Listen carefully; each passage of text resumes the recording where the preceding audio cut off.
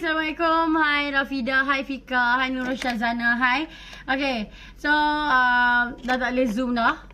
Bella nak buat makeup bridal lah. Ni makeup bridal untuk Muslimah punya wanita-wanita di luar sana. Sebab ramai banyak request Bella nak makeup yang Muslimah, sesuai untuk pengantin-pengantin Muslimah. Hai Miza Zuhaimi, hai apa? Okay, so tanpa buang masa Bella nak share ilmu ni. Okay, so sebelum kita start, kita kena pakai base yang penting lah untuk muka, supaya muka tu dia nampak flawless, cantik, gebu. Lepas tu kalau orang tengok makeup tahan lama. Okay, ni adalah ilmu. Ilmu. Okay, boleh tengok and dia boleh balik praktis dekat rumah. Ataupun nak makeup, orang tak tahu nak makeup macam mana, sebab sagi hasil dia hampa tengoklah sendiri. Sebab Muslimah ni dia tak suka tau kalau makeup heavy. Dia nak makeup yang just nice, cantik, mewah, elegant, simple. Itu je. Okay. Okay, so sebelum makeup kena letak, ni adalah serum. Serum wajib letak sebab apa? Dia akan serum Belleza ni dia akan mengecilkan liang-liang pori ataupun mengecilkan por-por dekat muka kita ni, yang lubang-lubang liang-liang rumah ni dia akan kecut. Dia akan tutup. Sebab tu kena letak serum Belleza. Yang ni Bella beli dekat Belleza Malaysia. Okay. Tama-tama dekat hidung tu, por-por tu kena letak. Sebab dia akan mengecilkan kita punya liang pori-pori tu. Lepas tu bila dia tutup, dia cantik. Barulah kita makeup pun flawless. Lawa lah Ustazah abang ni. Tengok ni, apa ingat apa? Ustazah pernah makeup ke? Nampak ni. Okey, ambil sapu dulu. Serum daripada Belleza yang ni RM59. Kalau nak cantik, nak makeup, kena pakai barang-barang yang lawa. Okey. And harga yang Bella pakai pun, barang-barang yang Bella share ni pun tak mahal. Harga mampu milik je. Tak ada yang ratus-ratus sampai 300-400 dah. Ni RM56 je. RM59 je. Dekat Belleza Malaysia. Bellessa. Belleza Malaysia. Okay. So letak dulu serum-serum apa semua ni. Nampak? Ni dia nak habis dah. Okay, dia function dia untuk mengecilkan liang-liang pori. Lepas tu dia merawat masalah parut-parut. Dia akan mengurangkan parut-parut jerawat. Ni dia serum. Kalau nak makeup pengantin, letak serum. Okay, letak serum. Lepas tu dia akan meresap terus ke dalam kulit. Dia tak ada dah minyak-minyak kat permukaan kulit, tak ada dah. So dia serap. Dia serap bestnya. Sangat-sangat best serum. Okay, sesuai all type skin. Semua skin sesuai. Okay, seperti biasalah. Okay, Yarra Moisturiser ni tak perlu Bella nak explain dah. Sebab moisturizer sangat-sangat penting. Okay, bila kita letak semua base ni, primer, baru makeup kita cantik, tahan lama, tak bercampur apa semua. Tengok Bella kalau makeup pengantin pun Bella akan start macam ni. Okay, Bella letak moisturizer daripada Yarra Moisturiser. Alhamdulillah Bella dah pakai Yarra Moisturiser ni dah hampir 2 tahun. Dia sangat-sangat bagus untuk kulit Yarra Moisturiser ni. Okay, dia mengawal kita punya minyak. Okay, dia akan mengurangkan, dia akan melembabkan kita punya kulit. So sangat-sangat bagus Yarra Moisturiser ni. Kalau nak cari moisturizer, pastikan yang ada vitamin C. Okay, lepas tu dia ada extra timun, aloe vera, oren. So sangat-sangat bagus untuk kulit. Dan dia juga mencerahkan kulit. Moisturizer Yarra pastikan yang original. Beli dekat HQ ataupun ejen-ejen yang berdaftar kat situ. Nampak? Dia serap tu weh. Dia tak ada apa. Dia pakai-pakai, dia masuk, dia serap tu weh dalam kulit. Okay, ni makeup Muslimah. Okay, Muslimah. Muslimah. Makeup bridal lah, makeup kahwin. Angkat nikah untuk orang Muslimah. Elok, tengoklah sendiri sekejap lagi. Tak kira jatuh cinta ku abadi sekejap lagi. Okay, dah dia serap. Yarra Moisturiser yang ni Bella beli pack besar. Pack besar Bella pakai lah sebab senang. Sebab lambat sikit habis. Yang ni RM45, yang kecil RM31. Yang ni RM31 ni kalau yang kecil. Siapa beli ni dapat free tisu muka Bella tu. Okay, ni dia. Tada! Ni moisturizer wajib ada. Kan Bella ya. Okay, dah serap. Kita kena letak primer. Ingat kalau nak makeup pengantin letak serum, moisturizer and last sekali primer. Okay. Primer Bella pakai daripada Okaya Exclusive. Primer daripada Buang Sarang Walid. Nampak ni. Bella letak primer daripada Okaya. Primer daripada Buang Sarang Walid. Okay, sangat-sangat cantik. Yang ni primer ni apa dia function dia? Function dia untuk tahankan makeup dan foundation kita supaya tidak bercampur. Okay. Sapu je satu muka. Ni dia. Letak primer satu-satu Bella ajak ni. Sebab tu Bella kata ni ilmu. Ni makeup pengantin lah, makeup pengantin. Untuk Muslimah sekejap lagi hampa tengoklah sendiri hasil dia. Sekejap lagi Bella cantiknya Bella macam mana buat tu. Sebab tu saya kata ni ilmu. Tengok je petang-petang duk ngangah saja tu. Duk sambil duk makan cok kodok ke apa ke kan. Pada duk scroll Facebook tak ada apa-apa. Baik kita tengok ilmu. Ni ilmu makeup. Saya tak ada ceh apa, skupan apa pun. Saya bagi free je ni. Bubuh primer. Primer celah mana nak kena bubuh banyak-banyak ni. Celah-celah hidung ni. Kena letak lebih sikit. Moisturizer betul kan. Letak. Yang selalu banyak crack. Bahagian mata. Misai-misai. And then dekat bahagian hidung-hidung. Pertama-tama misai ni. Dia bercapuk-capuk je.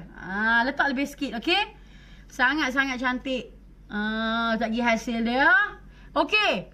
Hai Cik Nurul Muhammad. Hai. Tu nampak tu Bella letak ada. Okaya Primer. Yang ni RM59. Boleh beli dekat Okaya Malaysia juga.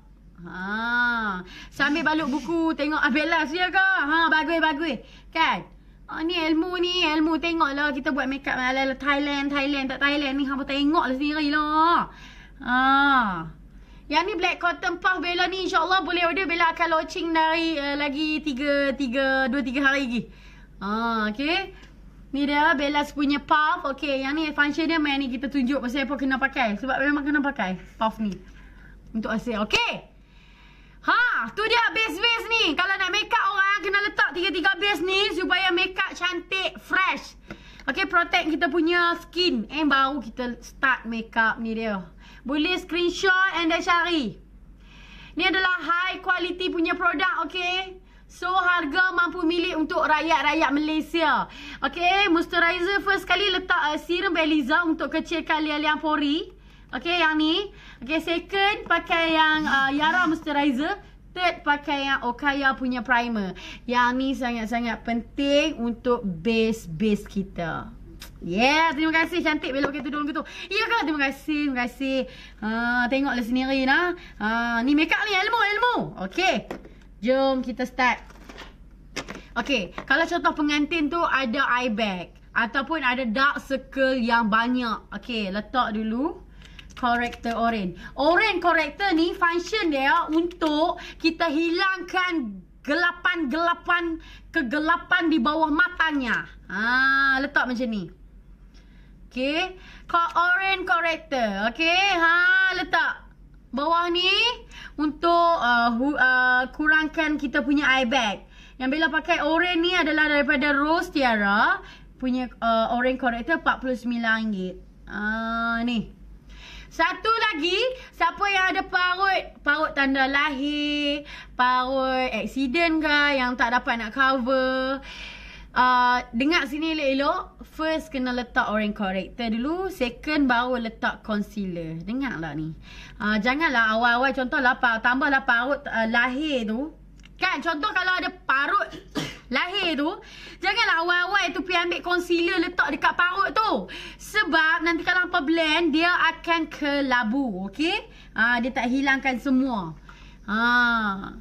Macam paut-paut cikepok tu. Yes. Kena letak Oren Corrector dulu. Oren, ingat Oren Corrector. Paling cantik sekali Rosetyara punya Oren Corrector. Cantik. RM49. Siapa ada muka dia ada paut-paut kena letak Corrector Oren dulu baru letak concealer. Okay, so kita blend. Oren ni dia untuk hilangkan gelap. Dia akan kurangkan gelap tu. Tak, and then blend. Ni adalah Squid Me Spun by Bellaz. Okay, spun tu kena basah dulu. Bagi dia lembab. Wet sikit. Baru kita ni dab dia. Barulah orang kata lagi cantik. Dab dulu. Dab dulu ni. Dab Rosetyara Corrector. Kalau hijau corrector untuk apa? Okay, kalau corrector warna hijau, yang tu adalah untuk jerawat batu-batu. Okay, jerawat yang timbul-timbul, yang terlalu merah-merah terlampau tu. Okay, kena pakai color hijau. Okay, kalau color purple, color kuning tu adalah untuk highlight. Selalunya lah purple ni Bella pakai untuk jeragat. Semua ada macam ni ilmu. Okay, ilmu Bella bagi free je ni. Sahih kata, oh saya baru tahu. Okay, sebab tu Bella kata, tengok live Bella ni, Bella tak cah hampa pos kupang, cuma menggunakan data hampa sahaja. Okay, setengah orang dia tak mampu nak masuk kelas, tak tahu nak tanya siapa ni Bella habaq. Tanya je yang mana Bella boleh baca komen, Bella jawab. Okey, tak ada masalah. Kita orang perempuan ni ilmu ni kena tahu. Dia boleh bukan pakai ikut dan pakai je, sebab lagi takut capuk lah apa semua kan. Besarnya bunga atas kepala. Ya, nak pergi menikah biasalah kan. Okey, so dah letak corrector, Bella dah blend macam ni. So kita nak pakai concealer. Ni lah function dia ni. Satu-satu saya habaq. Okay, Bella nak pakai foundation pula dah. Okay, Bella letak concealer daripada Maybelline. Okay, just double je bawah dia. This Maybelline. Double atas Oren tu balik. Ya, macam ni. Barulah kita blend balik bubuh ni. Corrector ni dia macam highlight lah. Highlight setiap highlight di dalam-dalam, luar-luar.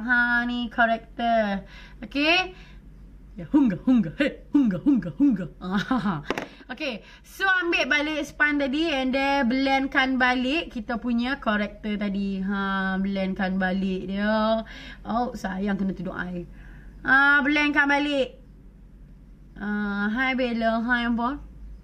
Blend balik corrector pula, concealer dekat kawasan bawah mata tu. Sagi baru kita pakai foundation, barulah dia coverage, barulah dia nampak makeup kita tu smooth and cantik. Ni nampak ni, Bella dab balik dekat kawasan bawah mata Oren tadi ni. Ilmu lah, orang bagi free je. Tak tengok lah, tak tahu lah. Nampak ni? Ya, Bella nak buat makeup bridal untuk Muslimah. Hampa tengok lah lagi. Makeup Muslimah ni dia tak amal lah heavy-heavy. Dia nak sweet-sweet segak lah. Makeup Cinderella. Okay, so dah bubuh macam ni nampak. Cantik gitu. Blend. Spun kena basah nah. Spun pergi basah. Spun basah dulu. Segak. Hai semua. Macam mana nak beli beauty blender macam Bella? Alah, sebab tu satu lagi Bella nak pakai sini, barang apa yang Bella buat keluar semuanya limited edition. Kawan tu guna, kawan tu dah. Yang ni pun limited edition. Okay, siapa guna yang tu habis dia. Macam spun ni Bella buat keluar hari tu 2000 pieces. So dah habis. Siapa yang pakai tu dia je yang pakai. Okay, dia boleh pakai guna sampai 20 kali lah spun ni. Harga dia hari tu RM50 termasuk post. Bella jual harga mampu milik tapi kualiti dia Masya Allah. Okay. Okay, so kita pakai foundation makeup bridal untuk orang Muslimah. Okay, so Bella akan pakai foundation Rosetyara. Yang ni kod MUA Bellaz. Mestilah Bella nak pakai foundation kod Bellaz. Bella bangga tau sebab terima kasih kepada Rosetyara sebab sudi letak nama MUA Bellaz kat sini. Sebab satu lagi foundation ni, anti-aging ni apa semua ni, semua yang Bella yang pilih sendiri, color-color. And then dia punya tekstur apa semua ni, Bella sendiri yang pilih. Sebab kita tahu kita nak macam mana. Sebab Bella nak foundation yang sangat-sangat coverage. Okay, kejap Bella nak okay, sebelum kalau apa-apa liquid foundation dulu, kalau ambil kena shake dulu. Shake you all. Nampak? Okay, shake dulu. And then mana palette? Kita ambil spatula punya palette ni. Nah. Ya, Bella buat makeup Muslimah, makeup bridal untuk Muslimah. Mestilah kita nak yang sweet. Okey lah. Kejap kita letak foundation dulu. Okey, dah kita letak foundation. Ni dia foundation Rosetyara MUA Bellaz. Yang ni harga dia RM98, tahan hampir setahun. Habis tudung Bella tu. Kena foundation Bella terbuka. Ya, tahan hampir 1 tahun. So, jom kita pakai foundation. Foundation Bella boleh beli dekat Rosetyara. Rosetyara. Okay. Ni dia. Bella ambil foundation Rosetyara. Okay. So, kita akan dapkan dekat muka. Kening kita tak payah buat lagi. Kita letak foundation dulu. Kita akan kontur-kontur muka, shading dulu. Kita letak lah. Kita buat sebelah dulu lah. Okay. Sekejap kita nak tarik. Tarik pergi belakang sikit tudung ni. Sekejap lagi tak segak lagi ni. Makeup pengantin. Ni makeup pengantin. Nampak? Sebelum pakai, bila kita dah letak base-base, sebelum pakai foundation pun dah cantik muka. Sebab tu bila kata nak letak base-base. Sebab ni adalah ilmu. Okay. Then kita blend. Kita dab. Nampak foundation yang ni Rosetyara MUA Bellaz. Okay, foundation Rosetyara ni alhamdulillah Bella dah pakai hampir 2 tahun. Hampir 2 tahun. Bulan 2 ni cukup 2 tahun Bella pakai. Okay, Rosetyara memang cantik. Sangat-sangat coverage. Dia bukannya produk timbang kilo ke apa. No. Apa ingat Bella gila sangat ke nak jual produk timbang kilo ke, nak share dengan orang produk timbang kilo. Okay, dia memang dia dah ada uji test lab apa semua ni. Ya Allah hampa ni. Ada senang je. Bella dengar main-main petik nama Bella je nah. Kata Bella yang share tu semua produk lokal timbang kilo. Boy mulut celupangnya. Penyeh cabai tak kira orang Kedah katakan. Tak baik tau. Amboi. Nampak? Siapa yang follow Bella dari dulu, daripada zaman Bella, muka Bella Masya Allah, teruk gila sampai kelar ni, alhamdulillah makin cantik. Sebab apa? Bella pakai produk lokal Malaysia. Hampa ingat semua produk lokal ni tak lawa ke? Lawa nah. Hampa boleh tengok sendiri Bella punya foundation. Lawa and full coverage. Just dab. Okay. Satu lagi, kalau pakai foundation ni kena dab. Kena just dab. Bila kita dab, baru foundation tu mampat dekat kita punya muka. Gitu. Ya, Syida, bincangkan. Okay, kita bincangkan. Hey, bincang kepala dana apa? Tak tahu lah. Hey. Okay. Ya, betul. Okay. Just dab. Okay, sangat-sangat bagus. Hai Bella, tolong abang kat semua. Saya arti kod Bellaz ke? Bellaz ada orang je. Tak ada. Bellaz punya kod Rosetyara ni tak ada trial pack Okay, jangan beli. Siapa duk kata trial pack, jangan. Sebab pihak HQRT hanya jual full size. Okay. Nampak tak? Lawa Rosetyara ni. Tak tipu Hampa ingat apa? Hampa ingat Bella ni. Bella nak share dekat followers Bella. Bella tadah muka Bella. Bella kaji muka Bella dulu. Okay. Bella test. Okay. 2 hingga 4 bulan Bella test. Kalau okay, masuk baru Bella share dekat Bella punya followers. Nah, senang-senang ke?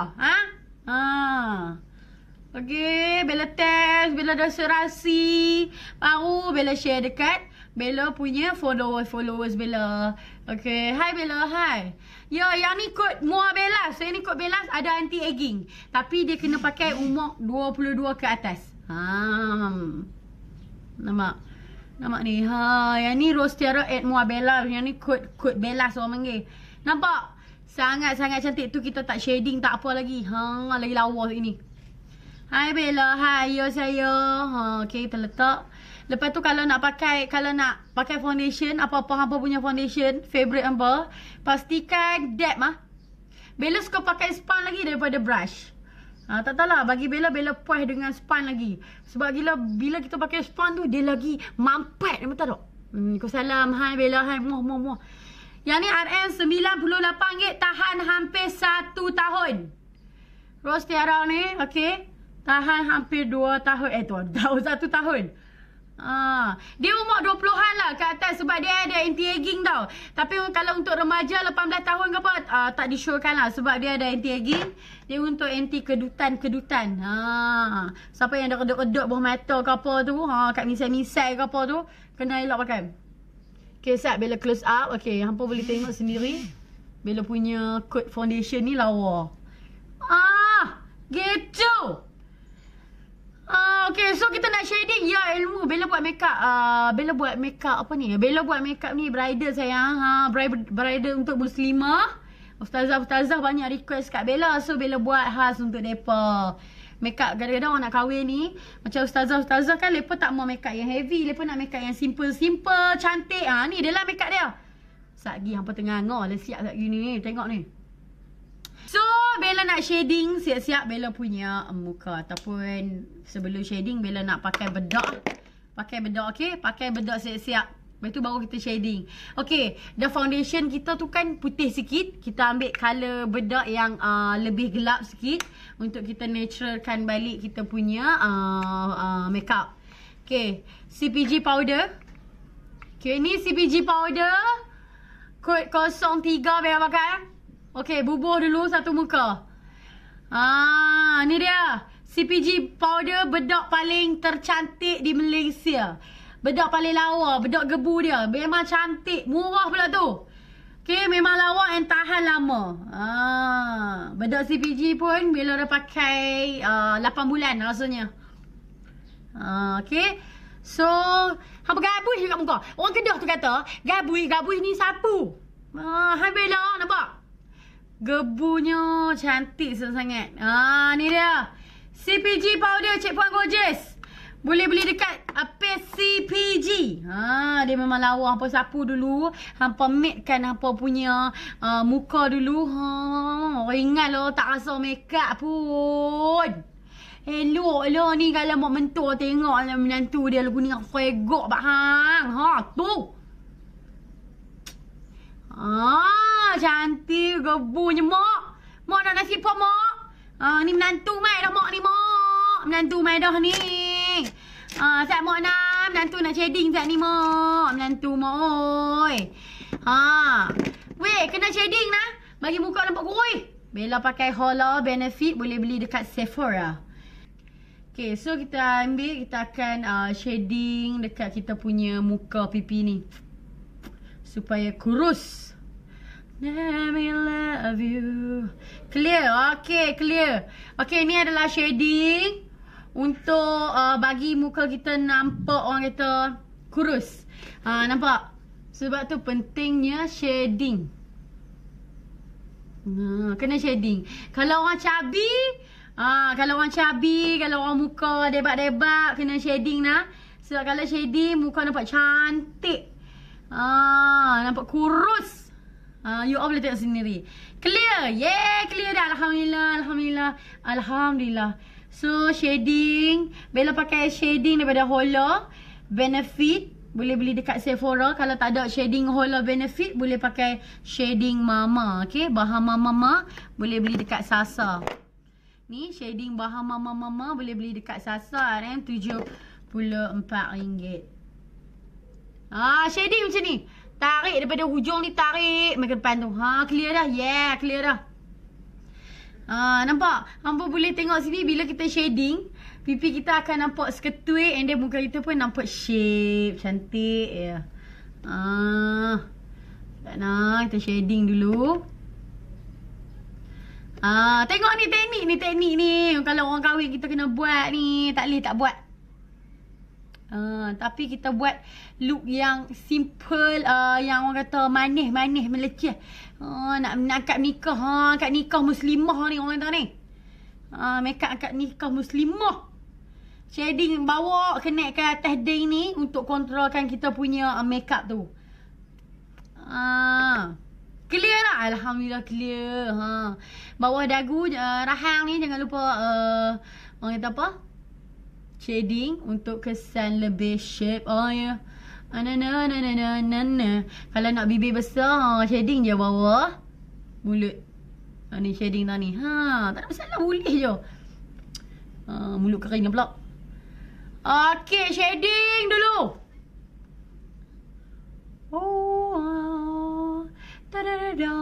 Mak.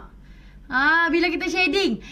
Bila kita shading, tu muka kita tu nampak elok dah. Nampak dia nak pipi tu nampak kurus.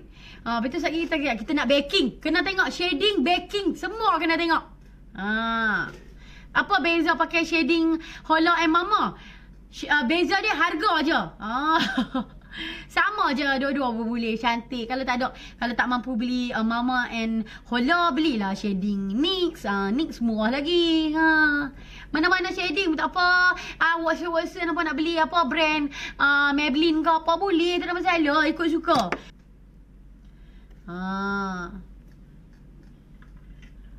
Ni lama dah. Okey.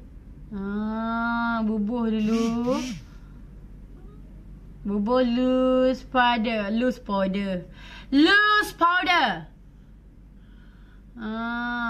loose powder, tarik dulu.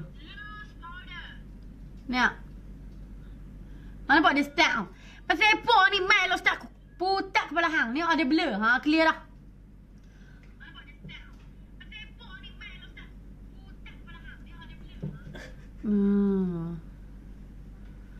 Hampa ambil loose powder, hampa bubuh tak muka tu. Kat sini. Okey. Ni untuk apa? Ni untuk nak bagi muka kita nampak shade lagi. I'm a love every shade for you. Kalau makeup bridal, wajib lah buat ni. Buat baking ni wajib buat lah. Sebab apa? Sebab kita nak bagi muka kita tu nampak kurus lagi. Bila kau tarik turun ke bawah, sebab akan nampak muka kita kurus. Okay, so kita letak loose powder. Bella pakai Alysa punya loose powder. Just letak bawah mata. Nak letak ni. Ni kalau kita buat eyeshadow ke apa, kalau pakai glitter-glitter, dia taklah kena foundation tu. Boleh ke tu? Shading hidung je tak shading lagi. Ni makeup. Makeup pengantin memang kena buat lah ni. Kalau pergi belajar mana-mana pun teknik ni memang orang ajak. Okay. So kita nak buat kening. Tu dia kening dah. Loose powder. Bella pakai loose powder daripada Alysa. Alysa Translucent. Okay, Alysa at Shazriana Shukri. Okay, ni dia Alysa RM68. Sangat-sangat best and smooth. Alah. Okay, so kita nak buat kening ni. Kening set lah. Tudung kita buat make-off dulu. Kening kita tolak sikat ni atas lebih ni. Sikatnya begini kalau kita nak buat kening. Bella AJL sokong siapa? Allah, AJL Bella tak tengok. Bella tak tengok pun nak sokong siapa. Semua suara sedap. Okay, tolak aja kening naik atas ni. Tolak ni orang nak buat kening. Kita buat kening ala-ala natural. Macam makeup Thailand. Welcome to Thailand. Sawadika. Apa boleh tengok ni ilmu ni, ilmu. Ilmu ni tak boleh lah kalut-kalut. Baru 32 minit. Bella live. Baru 3. Tolak naik atas dulu. Okay. Dah tolak naik atas tu. Kita ambil gel daripada Okaya. Gel Okaya ni memang lawa. Muka je kurus boleh ke nak badan kurus? Ya ke? Nak badan kurus jangan makan nasi je. Okay. Bella akan pakai gel Okaya. Okay. Gel Okaya punya. Yes. I need the puff makeup by Bellaz. Okay. Ni sangat-sangat penting untuk kita punya. Apa orang kata? Nak buat kening ke apa? Kena ambil letak. Nampak ni? Ni lah function puff. Dia akan Senang kita. Kalau tidak tangan kita kena lah muka tu. Kena muka bercapuk lah. Sebab tu kena ada apa yang lembut. Kalau letak muka klien pun, muka customer pun, customer kata amboi sebab bantai. Sekejap Bila nak lukis buat bingkai dulu.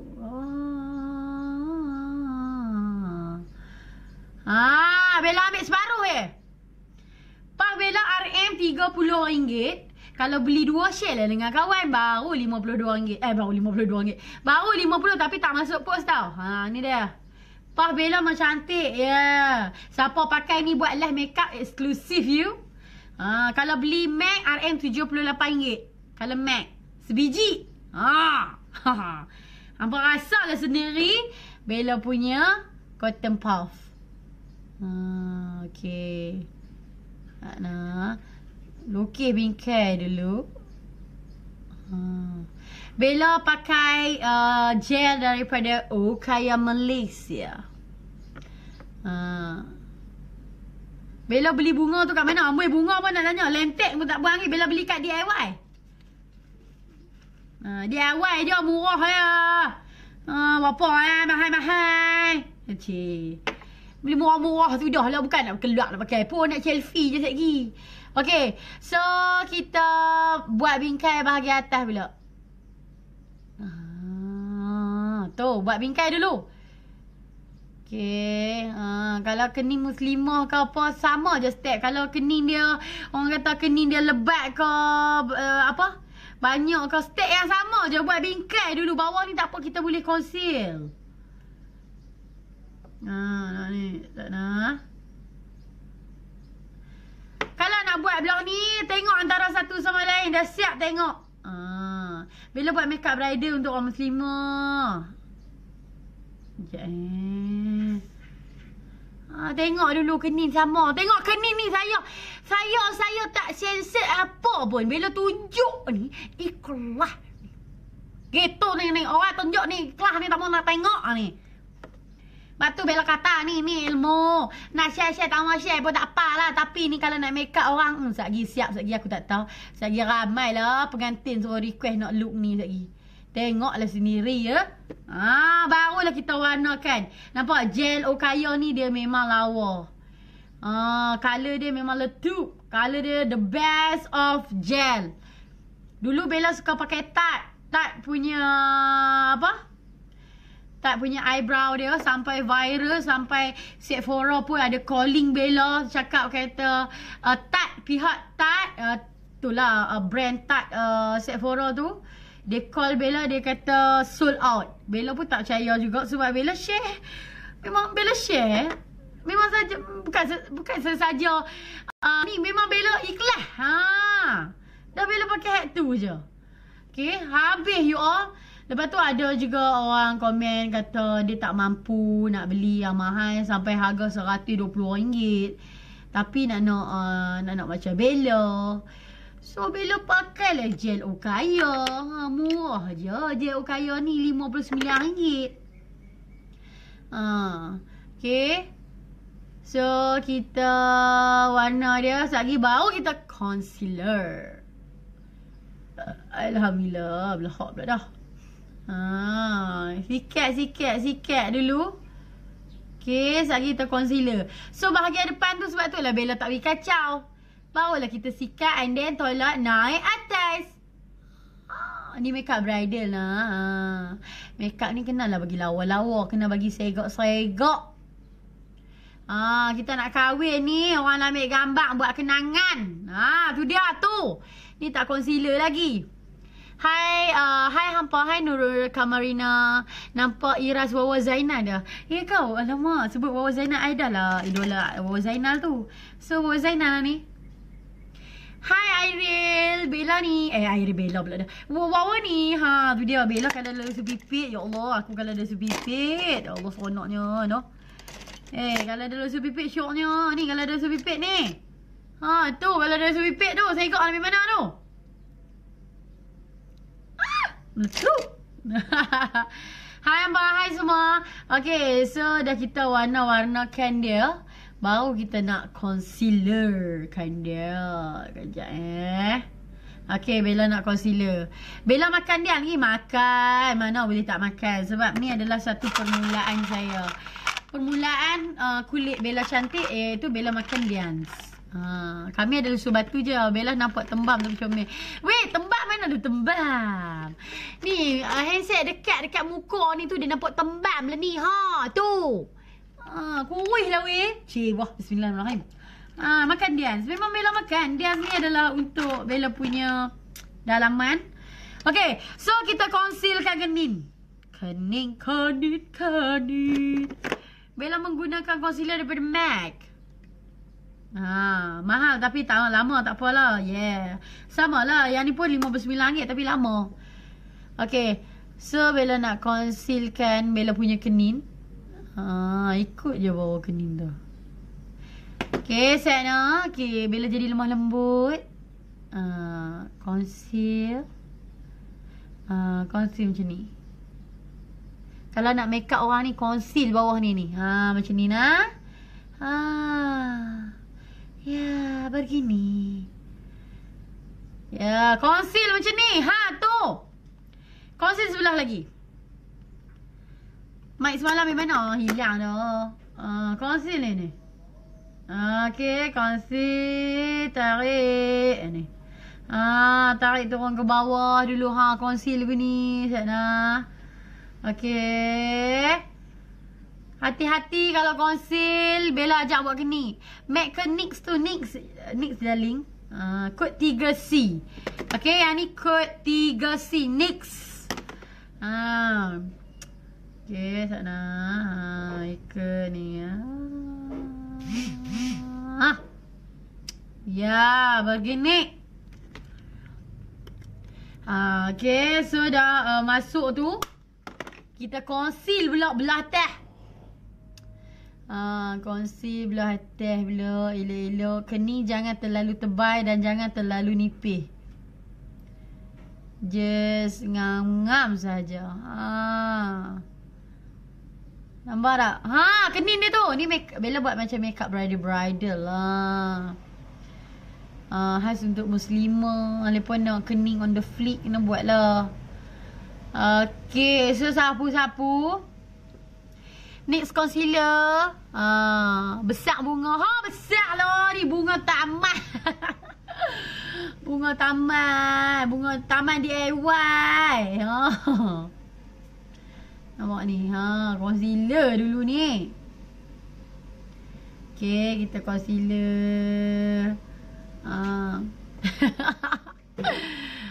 PA kelabu panggil test sekolah dulu. Tuduh PA tuduh PA kelabu. Apa tu sayang? Okay. So kita blend concealer. Bagi dia kenil ku tu. Sika lah kenil ku ni. Bella pakai foundation apa? Bella pakai foundation Rosetyara. Yang ni kod MUA Bellaz. Cari kalau nak pakai. Yang ni Rosetyara ni memang tahan lama. Tahan setahun. Mana foundation MUA Bellaz tadi? Ni dia Rosetyara MUA Bellaz punya kod. Terima kasih. Kejap ya. Dia lama lah sikit ni. Sebab kita nak conceal ni nak bagi sama. Cantik dah kening. Aduh. Kemana tu bengkok lah ni. Okay. Okay, dah cantik dah kening. Dah pakai bedak. Okay, kau conceal selalu Bella ajak buat kening dulu. Ya, boleh je, tak ada masalah. Boleh. Plan je lah, boleh, tak ada masalah. Tak capuk, tak apa pun. Okay. Kalau nak buat kening dulu boleh, nak buat foundation dulu boleh, tak ada masalah. Dua-dua boleh. Okay, tapi hasil tu. Assalamualaikum. Hai Bella, selamat menunaikan ibadah umrah minggu depan. Semoga pergi dan balik. Thank you Syuhada Muhammad. I love you. Thank you Hampa Amin. Terima kasih. Bella tak sabar lah nak pergi tengok apa orang kata? Pergi tengok Mekah, tempat suci. Bella muka macam wife Datuk Alif ya ke? Macam Datin Syahidah ke? Datin Syahidah. Okay. So dah kening cantik. Nampak tolak-tolak cacak naik atas ni. Tolak bahagian ni naik atas saya. Begitu. Okay, so jom kita buat mata. Makeup bridal. Ya, kita nak lah yang cantik kan. Makeup yang seharusnya fokus. Hai Makeup Brunei. Okay, saya Bella nak pin Makeup Brunei. Okay, Bella dah pin Makeup Brunei. Nampak? Makeup Art Brunei. Okay, bulan 3 ni Bella ke Brunei buat makeup class. So, siapa yang nak jumpa Bella, nak tahu lebih lanjut Bella punya teknik, boleh untuk Brunei, sila PM Makeup Brunei tu. Tak sabarnya bulan 3 ni Bella nak pergi Brunei, nak jumpa orang Brunei. Bella buat makeup class dekat sana. Siapa yang nak jumpa Bella and greet and meet dengan Bella, meet and greet dengan Bella, boleh PM Makeup Brunei. Sebab Bella pergi buat makeup class dekat sana.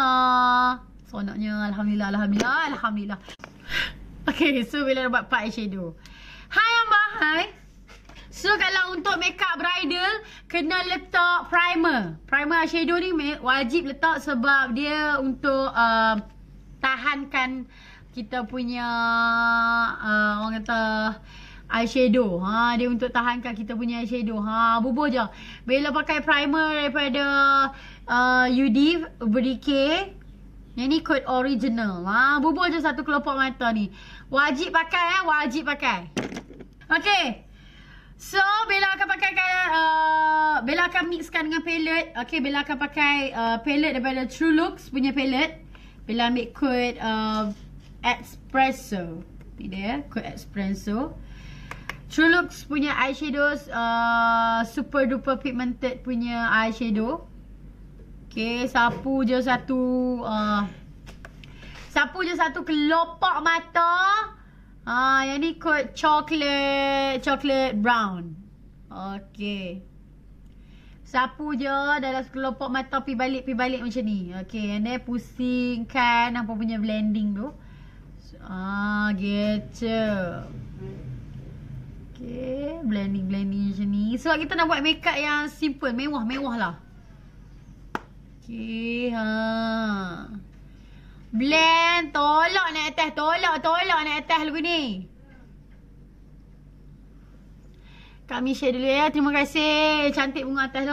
Bunga DIY je. Sekejap lagi habis dekat DIY. Sekejap ni. Okay. Hai Bella. Hai. Ya saya. Okay. So Bella dah nampak. Teknik eyeshadow kalau nak cantik, blending. Blending tu sangat-sangat penting. Ni makeup bridal tau. Untuk Muslimah punya makeup bridal. Bella buat. Bella tunjuk macam mana kita nak buat makeup Muslimah yang cantik. Hai Bella. Hai. Ya, Trulooks Eyeshadow. Color dia memang pigment cantik sangat-sangat ya, Robi. Okay, dia ada matte and dia ada shimmer. Memang lawa gila. Sangat-sangat lawa. Bella love gila dia punya alhamdulillah eyeshadow. Memang best. Okay. Tu. Tu. Kita blend. Blend. Ya, Bella buat makeup untuk Muslimah punya bridal. Waktu Bella kata ni ilmu. Kami teringin nak makeup muka Bella. Ya ke? Bella, makeup muka saya ni. Bella pun cemui makeup muka Bella. Tapi sekali-sekala naklah juga orang makeup. Okay. Okay, so dah kita blend macam tu. Blend bagi nampak lawa sekata. Nampak baru bubur satu eyeshadow pun dah meletup.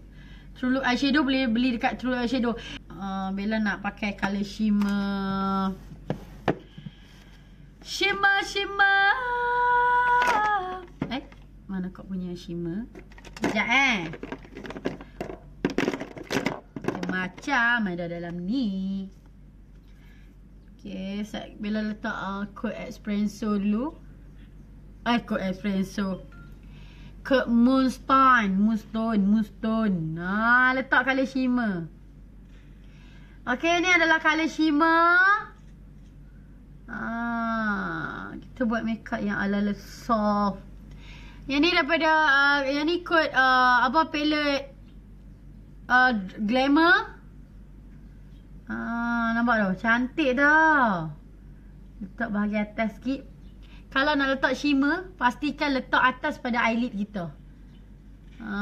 Letak je. Letak bahagian depan ni. Letak atas pada eyelid, barulah orang kata apa, buka mata dia akan nampak. Tutup mata pun cantik, buka mata pun cantik. Tak setengah Okay, sekejap Bila letak dulu sebab kita nak mix lagi.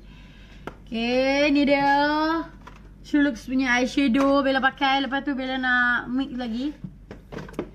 Bila nak mix color, glitter. Bling-bling. Dia taklah bling-bling sangat tau. Dia bukan glitter tau ni. Ni shimmer tapi pigment. Wih. Hai, mana Dan punya ni. Okay. Hai Bella, hai Amber. Hai, terima kasih. Okay, so Bella ambil glitter color pink.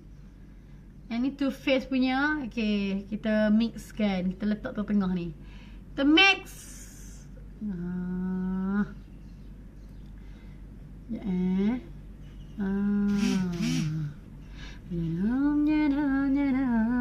Bella letak glitter, Bella mix, Bella double je.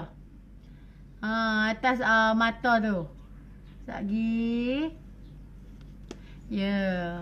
Kejap makeup ni dia memerlukan kesabaran. Kena tengok satu-satu baru kita faham.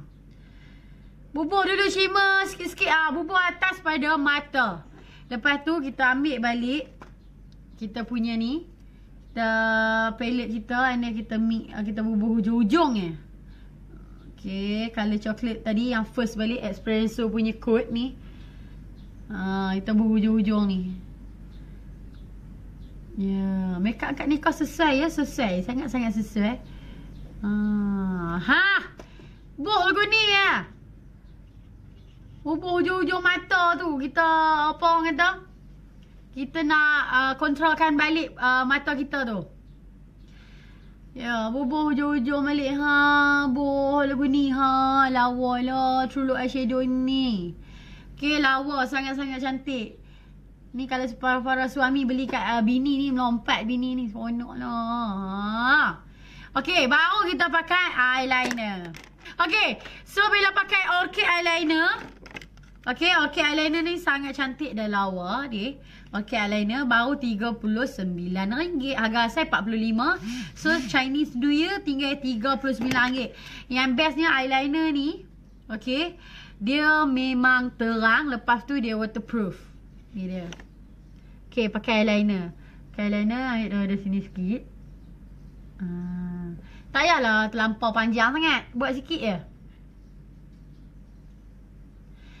Sikit je. Kita punya ekor sikit je.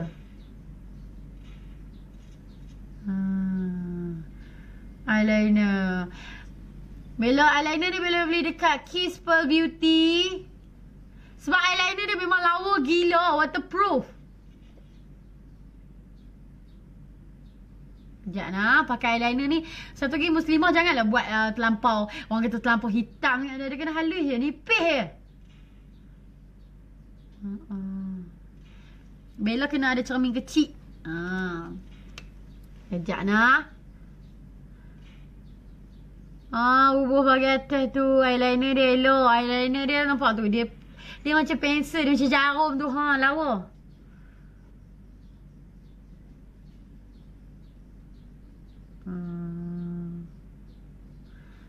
Tu pakai eyeliner hati-hati. Bella takut terlebih. Eyeliner orang perempuan memang lemah. Okay.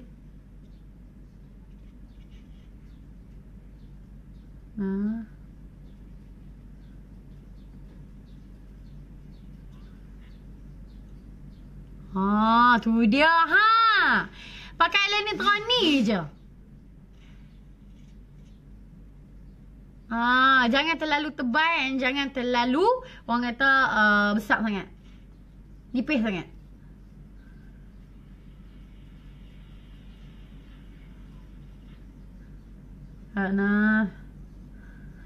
Weh, Bella suka start pada hujung. Pakai eyeliner ni dia memang kena fokus sikit.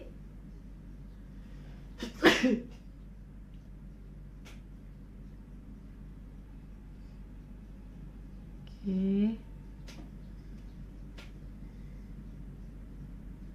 Weh, Okid Eyeliner memang lawa gila sebab dia hitam. And dia satu lagi dia waterproof.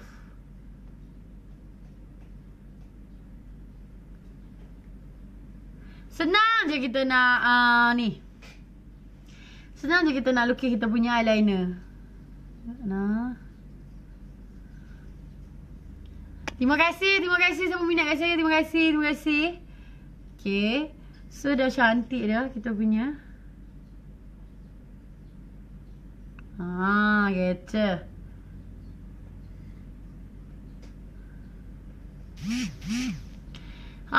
Okay, dah pakai eyeliner.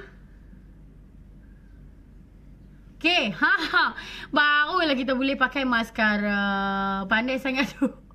Terima kasih Bella pakai eyeliner daripada Okid Eyeliner. RM39. Okay, ni dia. Okay, boleh beli dekat Kisper Beauty. K-I-Z-Z Kisper Beauty. Okay, eyeliner ni memang famous. Bella dah pakai daripada tahun lepas lagi. So, dia memang cantik. Okay, set nak. Kita nak buat celok hitam. Ni makeup bridal ni. Makeup bridal mestilah kena fokus. Dia bukan boleh pakai hentam buat je. Tapi tak pergi hasil dia. Apa tengok lah. Bubuh celok hitam sikit. Celok hitam Bella beli dekat Maybelline je. RM13 je.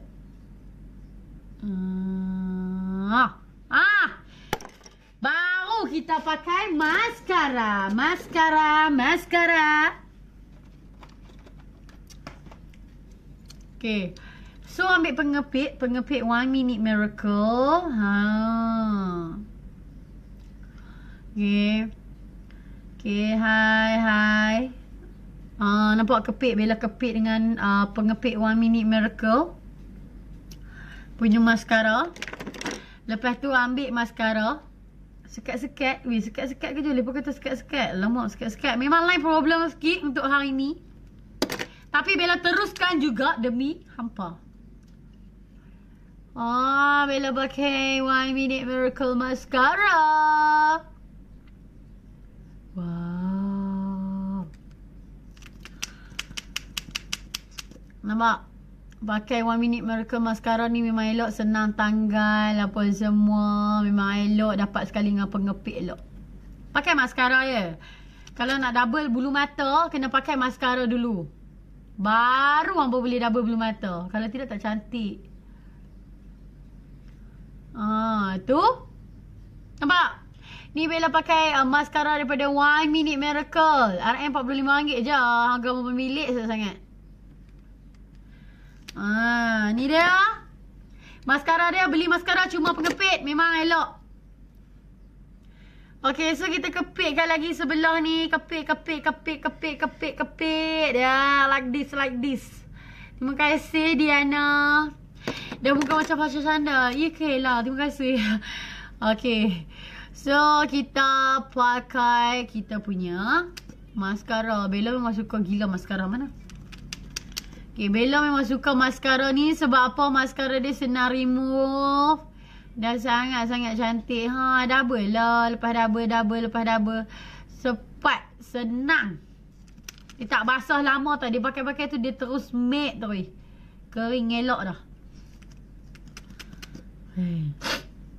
Tu. Sehinguh tu. Nampak tak? Lawa. Hai, saya Fasha. So Fasha macam Fasha sukalah makeup ni sebab Fasha kalau Fasha makeup Fasha rasa bahagia. Fasha memang suka makeup ni. Yeah. So sementara tunggu kita punya kering, Bella nak buat bawah mata pula. Yeah. Ni makeup untuk Muslimah. Segak lah kalau Muslimah makeup lagu ni. Takut pengepit. Tengok viral belum mata terus. Ni yang putih tu maskara ni, yang putih tu jenis ni. Hak ni besi. Dia kepit terlampau. Hak ni plastik lah. Plastik pun dia macam cantik.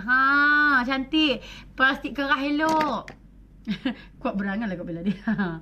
Okay, so kita ambil colour first balik. Colour Espresso tu. Awal-awal tu. And then bubuh bahagian bawah mata tu. Buat dia blend kan. Hai Bella, ya saya. Boh macam tu. Cantik. Ni makeup bridal lah, bukan makeup Bella biasa-biasa tu. Bridal memang lama lah. Sebab apa? Sebab kita nak hasil kualiti kekemasan tu terbaik. Bella pegang apa tu? Pas Bella. Ni dia. Span ni Bella pegang span makeup by Bellaz. Okay. So siapa kaki makeup wajib ada. Satu ataupun dua. Nanti hilang lagi, hilang pula. Nangis pula. Siapa makeup pakai ni eksklusif lah. Sangat-sangat eksklusif. Okay. Nampak? Kita pakai bubuh color awal tadi kita bubuh.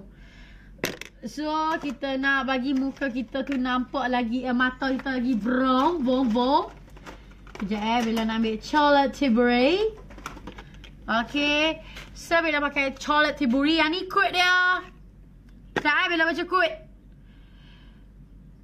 Champagne. Diamond champagne. Kau diamond champagne. Kau champagne diamond. Gitu. Bubuh bagian hujung ni.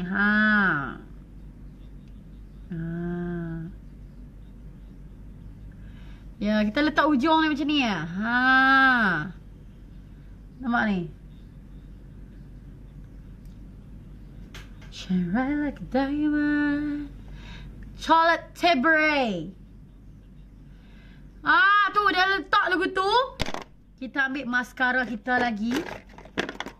Kita pakai.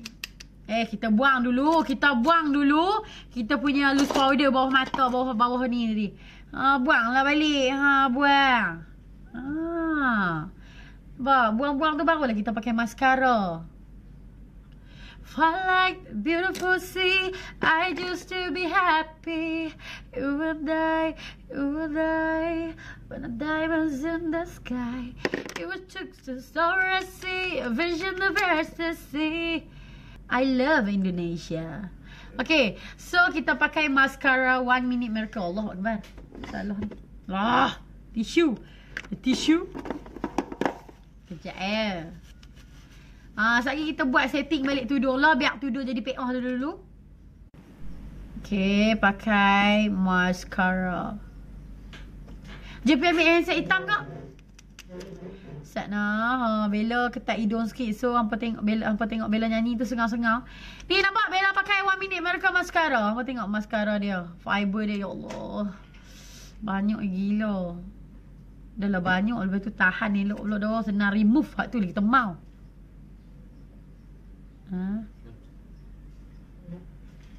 On. Sekejap Bella pakai mascara daripada 1 Minute Miracle Mascara. Tak erti pakai mascara bulu mata je ke? Tanah merah Kelantan. Tanah merah apa saya? Nak cah?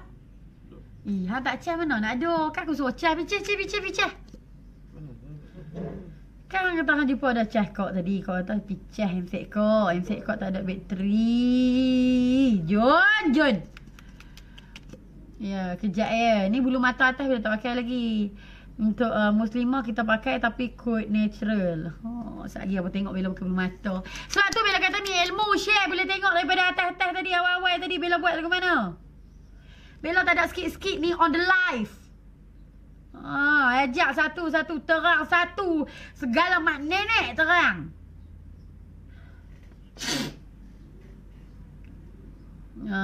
Saya pakai mascara. Mascara 1 Minute Miracle boleh beli dekat HQ dia. So mascara dia memang lawa gila.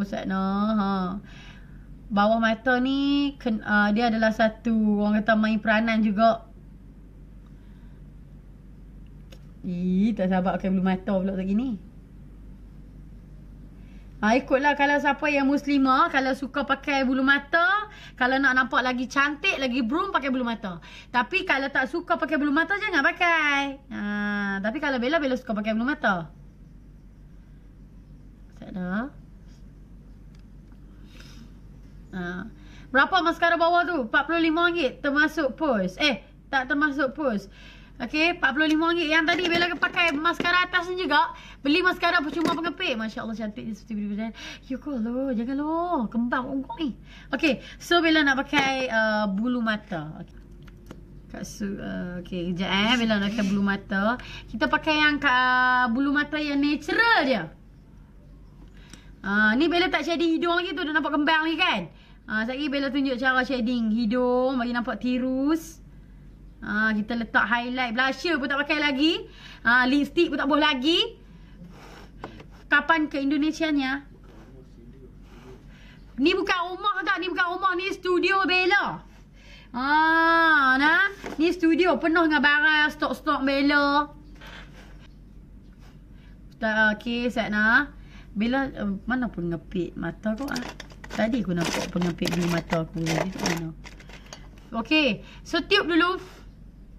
Okay, baru pakai bulu mata. Bismillahirrahmanirrahim. Bagi cacak, ambil letak atas.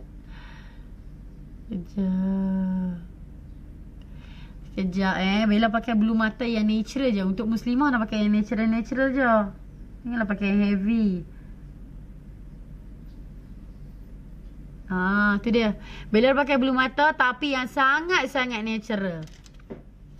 My Penang Bellaz, insya-Allah. Nanti ada rezeki Bella pi. Okay. Nampak Bella dah pakai bulu mata tapi yang color natural. Yang sangat-sangat natural. Okay. Kejap ya. Bella share lens pakai apa? Yang ni Bella pakai lens daripada Alpha punya lens. Yang ni kod Bobby Brown. Terjebak dah pakai bulu mata lepas ni kan. Pakai bulu mata cantik, meletup. Dia lain lah, dia ubah kita punya macam mana? Dia nampak mata kita nampak lain lah. Lain daripada selalu. Okay, Bella pakai gum Mary Beauty.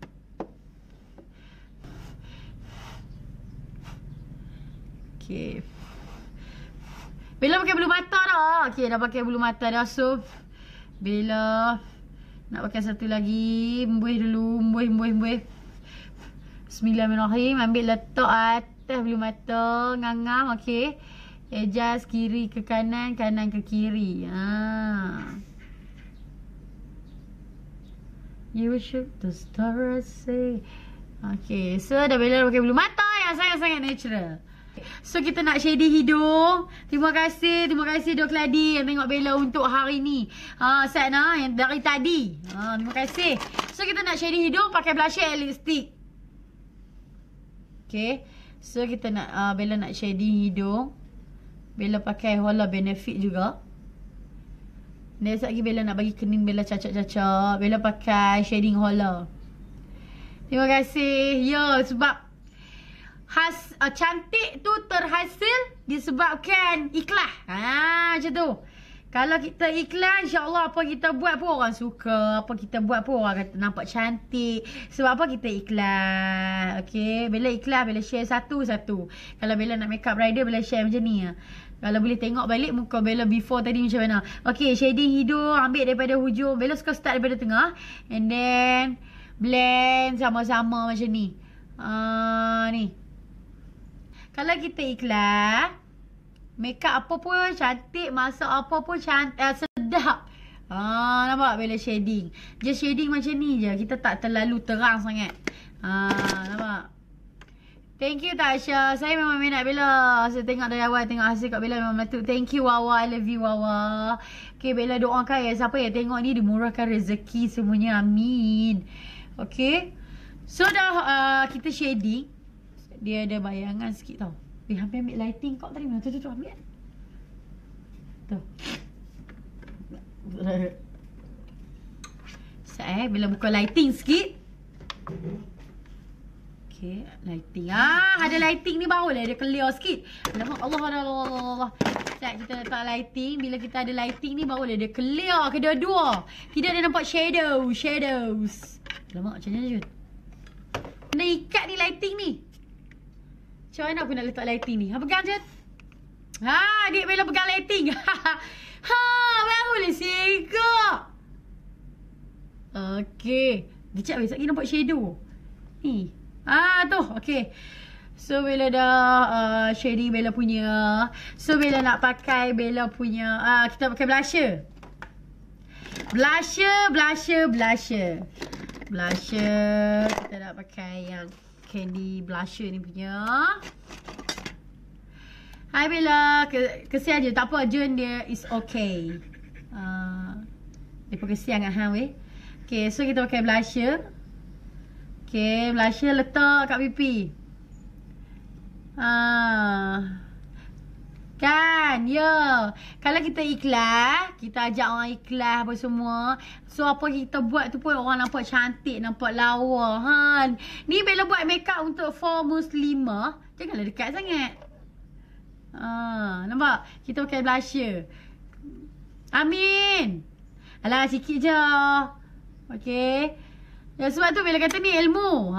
Siapa yang tengok tu, boleh je lagi repeat balik tengok Bella buat macam mana kinin dia. Bella buat macam mana mata dia nampak lawa ni.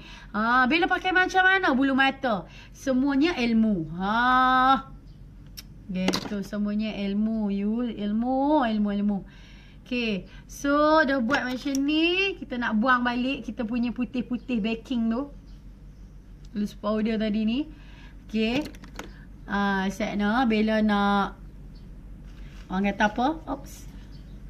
Bella nak pakai lipstick. So sebelum pakai lipstick, Bella nak pakai Bella punya scrub dulu sebab bibir Bella kering. So Bella pakai scrub daripada Riffaa. Bila pakai scrub daripada Riffaa ni, dia akan melembabkan kita punya kulit. Dia tu. Okay, sana. Kenin pun lagi Bella ajak cara pakai brow cara. Pakai scrub dulu daripada Riffaa. Tonyok scrub ni. Dia akan buang kita punya sel kulit-kulit mati. Lepas tu dia akan merahkan bibir. Lepas tu dia melembabkan bibir dan mencerahkan bibir kita. Ni dia scrub daripada Riffaa. Boleh beli dekat page Riffaa. Macam nak mami dah ya ke? Terima kasih. Sekejap kita buat. Ni dia scrub daripada Riffaa. Yang ni RM39 je bila beli. So dah pakai scrub, kita akan pakai lipstick. Okay. Bella lawa macam Dianz Vitamin ya kau? Dianz Vitamin dah, Siti Nurhaliza dah. Macam-macam artis ni. Wah, dia keluar ni.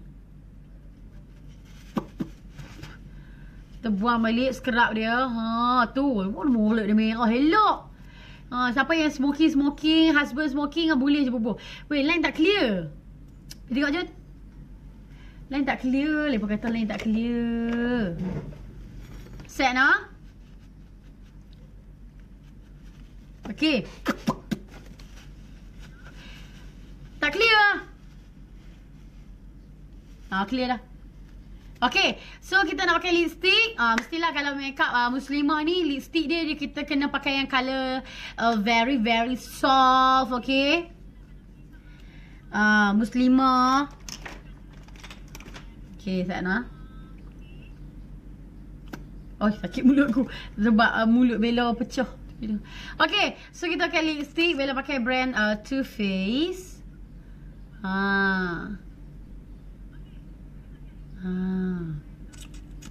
Sekejap Okay.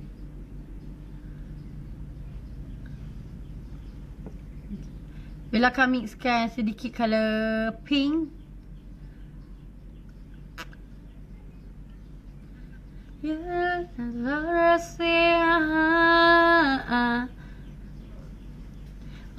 colour soft ataupun colour nude. Tapi bila nak mix lagi dengan colour pink juga. Coat Menton daripada Ridzskin. Okay, yang ni Coat Menton. Bila mix lagi. Coat Menton daripada Ridzskin Lipsmatte.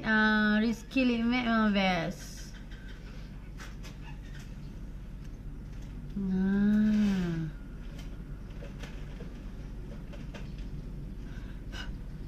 Okay. So dah pakai Ridzskin Lipsmatte. So Bella nak bagi bibir Bella glossy. Nampak? Okay. Cantik lah, macam nak patung lah. Ya Allah, apa ni beauty. Bella share ikhlas. Bella share dekat Bella punya followers. Bella share. So sebab tu Bella kata ni ilmu. Siapa yang tengok and then hampa boleh balik practice balik macam mana Bella buat.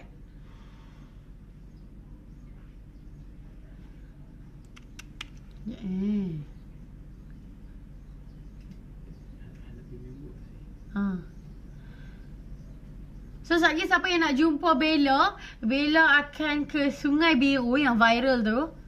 Sebab husband Bella sekejap dia nak main lawan boat kat situ, boat mainan tu kan. Siapa yang nak tengok Bella lagi, nak jumpa Bella, boleh lah. Okay, so kita nak letak highlight eye oils. Mana highlight eye oils? Okay, so Jen ambil yang dalam kotak dia. Mana yang kotak tu? Kotak dia warna hitam tu.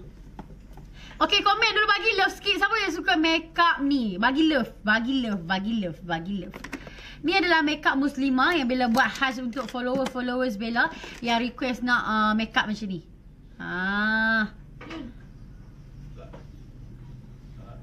You should. Pernah cuba tiru tapi tak sama. InsyaAllah boleh.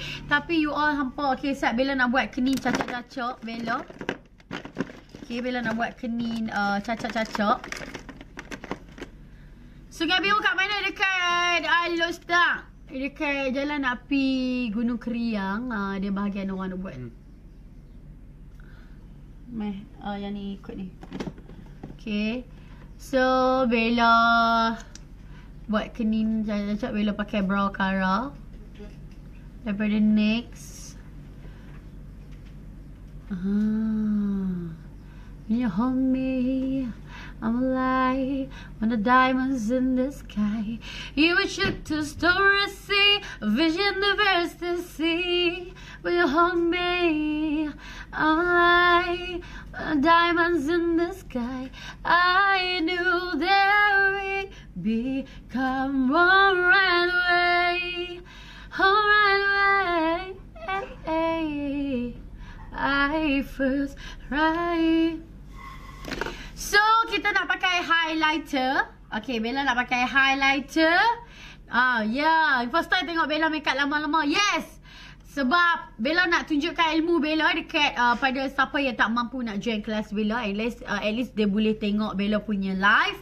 Okay, so Bella nak pakai eye oils punya highlighter. Ni adalah my favourite highlighter sebab ni muka kita matte kan. So kita nak bagi jadi glow. So kita kena pakai highlighter. Okay, highlighter ni kita letak dekat bahagian hujung hidung sikit. Lepas tu bahagian tengah batang. Okay, yes, macam tu. Ingat jangan pakai highlighter sapu satu hidung, tak lawa. Letak kat bahagian hujung sikit and atas. Dan kita letak highlighter. Hang beli apa Jun? Okay, kita letak highlighter eye oils. Highlighter eye oils ni memang cantik sebab dia menghasilkan patung lilin. Kalau kita pakai highlighter ni, kalau kaki makeup wajib ada salah satu. Sebab dia menghasilkan muka kita nampak patung. Okay, sekejap lagi Bella pakai tek lalat. Apa ingat sumber tek lalat Bella kan? Okay, kita letak highlighter dekat kita punya muka. Okay, dia boleh letak dekat kita punya tulang-tulang. Dekat kita punya tulang ni. Highlighter ni sebab dia akan bagi shining dekat kita punya tulang muka. Kod apa tu? Yang ni kod daring. Daring punya kod. Kod lah kalau nak letak kat dagu sikit cantik tak? Gitu.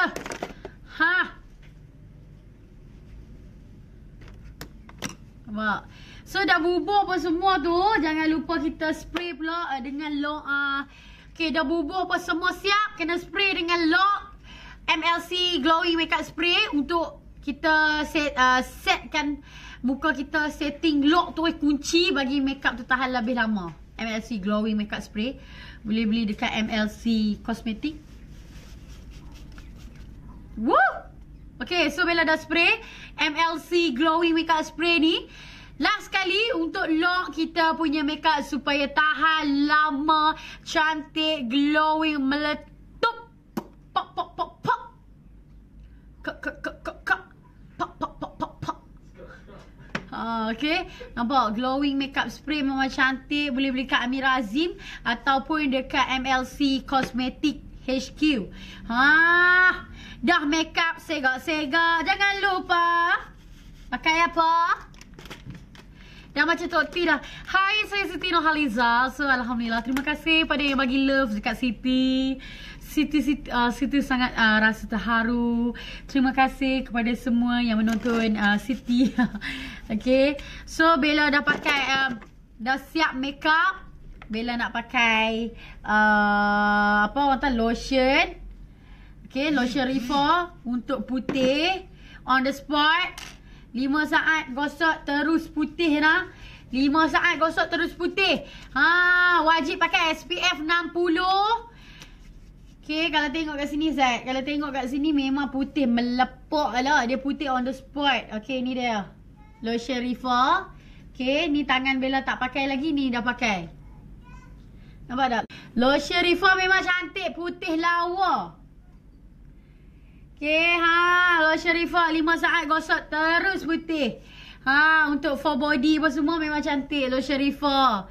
100 ml wangi, SPF 60, ada number KKM apa semua, ada, don't worry. Okay, selamat apa semua. Bella dah pakai masuk 6 bulan rasanya ni dah.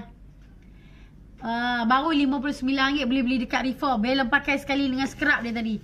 Mana scrub Riffaa Bella tadi? Bella pakai sekali dengan scrub.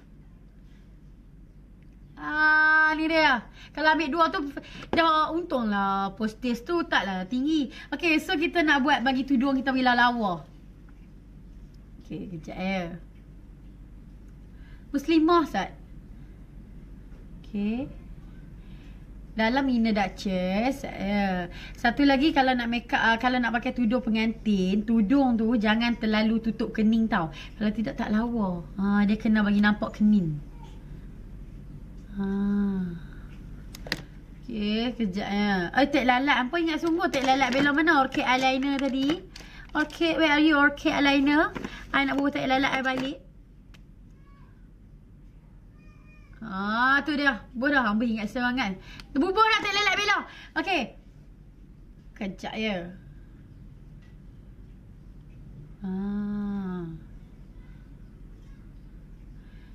Tudung ni pemberian Kak Fi. Thank you Kak Fi. I love you Kak Fi. Sangat-sangat cantik. Kejap ya. Nak adjust tudung dulu.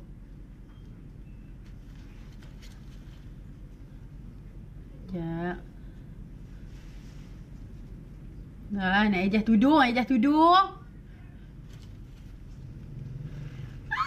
My God. Weh, saya ikut cah lagi John. Cah lagi. Sangwis panjang. Lah tadi boleh letak macam mana ni? Tak boleh letak pula. Tinggi pula sangwis saya. Sekejap ya. Tu. Yang nak pergi mana tu bunga-bunga tu? Hang nak pergi mana bunga-bunga? Bella suka pakai bagi nampak macam ni tu. Pun cantik tak? Weh, lawak dah Kimi.